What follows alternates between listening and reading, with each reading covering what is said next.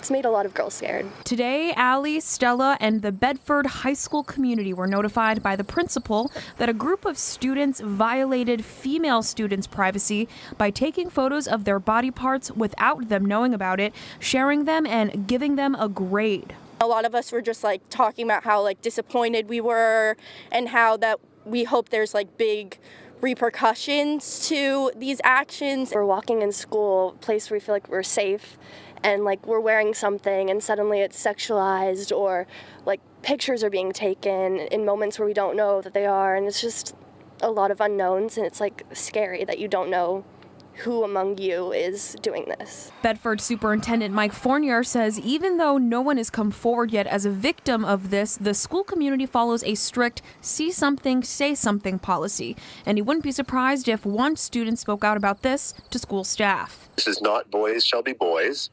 This is just being respectful of one another, respectful of women and girls, and that we just need to treat each other as we would want to be treated. So this is not just a school issue, it's a community issue, it's a home issue, and so we all just need to come together and give the same message to these kids so that they can learn and the next generation doesn't make the same mistakes.